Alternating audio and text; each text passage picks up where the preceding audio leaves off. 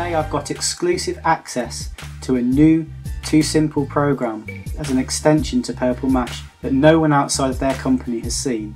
This is called Mini Mash and it's made exclusively for early years. Let's have a look at the original Purple Mash. So you can see here I've loaded this up on a PC, but you can also load it up on an iPad. It's got a menu here with lots of different online activities that your children can access, and the early years is right down here. We've got paint projects, and you've also got a big menu here. I have to go back through here, and there's some early years section here. Of course this is okay as an adult to navigate, but as a child they will find this quite difficult. So the people at Too Simple have designed a new interface which they're calling a virtual classroom that the children can navigate. So let's have a look at the new program. As you can see here, they've laid it out like a classroom. Reading and writing. Numbers and counting. Trays. Games. Simple City. If I click on the door, it goes to another section. Go outside. So here are the colouring activities. Music. Drawing and painting. Role play. So if I go back inside, let's have a look. Reading and writing. So within there, now it's loading up that same menu system that we saw on the old Purple Mash, but it's just in a much clearer format. It doesn't have a lot of other buttons that the children can accidentally click on. In the corner you've got a nice clear X if they want to exit the program, and they can scroll along to choose the ones they want. Numbers and counting.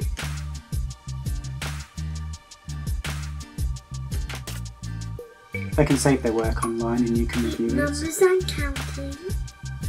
Tray. You can see here that if they've saved work, it will all go in their tray here with their own name on. The games.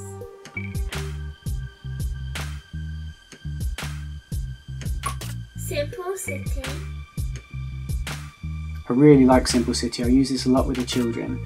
There's lots of different games here if you've never played it, and there's lots of links here to numbers, counting, role play. So for example, you can go into the garage and you can see here you can watch a video slideshow about somebody describing about the garage. There's some other suggestions and slideshows here. There's build a car here and you can print them. There's also here, I love this one, the children love making this in my class, where you can drag in the different letters. It says the sounds as you do them. Drag the pictures in. And I think on this one, when you press play, the bus will drive away.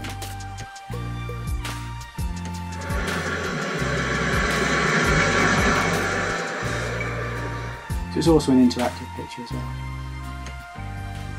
Click back, some nice clear descriptions here, you know, a nodding head and a shaking head. Okay, go back again. Game. Go outside. Music section. Building beats and exploring sounds. Drawing and painting. So as well as the templates, you can also go into some of these ones. This is a very nice art program because from here you're limited on the page again with how much information the children are given. There's not a lot of buttons up here that they can accidentally click on. They've got their crayons down here, they can change the size of the brush and they can fill the background. And then they can click on this menu and they can save it to their file.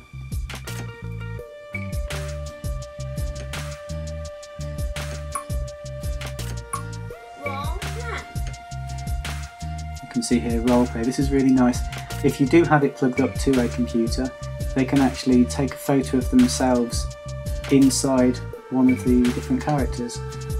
So if you're teaching a topic, or there's a child with a particular interest in being a ghost or being a gardener, you can actually create a picture with them dressed up as that person.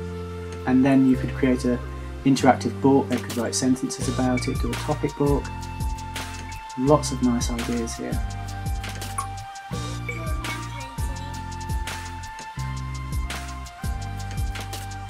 And you can see here some of the pre-made templates, which are very nice, especially for nursery level. I think this one's symmetrical, so if I draw on this side, I think it page up the other side. Children are fascinated by this one. Okay, one of the other things that they've added onto this program which I like is you might have noticed in the top right hand corner up here where it says feelings, this can be customised to your class, so you might not want them to access every single thing here. You might want to ask them to focus on something in particular. So here it's a tab. They click on this. You can choose up to 5 things that come up on this side here. So maybe that week you'll focus on the grocers, and then that will take them straight to all the grocer activities. And from there, I'll show you how to get to that. You go to Minimash and you go down to Edit Pins. On the right hand side here you can see all of the pins that we have on the classroom at the moment, but you can see all about me, baby animals, builders, castles, Christmas, colours, dinosaurs, farm, garden, growing, mini beasts, numbers, and you just click add to add it on, and that number one's now added on to those. So if we click down here, oops, click on this one, scroll down, there we go, numbers is in the middle there, and then if I click on that one it will take them straight to all of the activities that are linked to numbers. What I also like about this program is that if we go to the menu system here, there are some links to the EYFS. If I click on that, it will download a document which seems to be linked to some of the kind of development matters and early years outcome documentation that we've used. So that can inform your planning, or you can see where it fits in with the curriculum, and it tells you what activities you can use and where it is linked in. I hope you found this interesting and useful. I'm not sponsored by Too Simple or have any affiliations with the company. They've just allowed me to have a preview to show and share everyone. I hope you found it useful. Thank you. Don't forget to like and subscribe the video. Bye.